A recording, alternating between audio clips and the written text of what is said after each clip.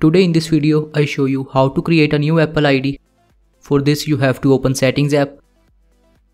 Now click on this first option, Sign in into your iPhone. Now for creating a new Apple ID, click on this Forgot Password and select Create Apple ID. Now type your name or surname like this and then enter your birth date. Click on this and select month and year like this.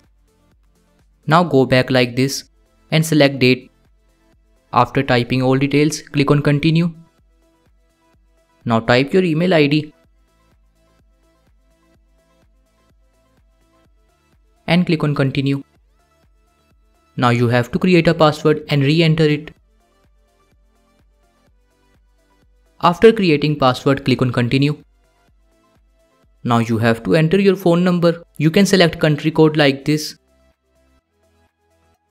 and type your phone number in this. Now select how you want to verify your phone number and after that click on continue. Now type the code you received on your mobile number. Now you have to click on agree. Now the last step for completing your Apple ID is to verify your email address. Click on verify email address. Now click on send code. Now you have to open your email ID and enter the code you received. Now you can see new Apple ID is created. So this is how you can create a new Apple ID.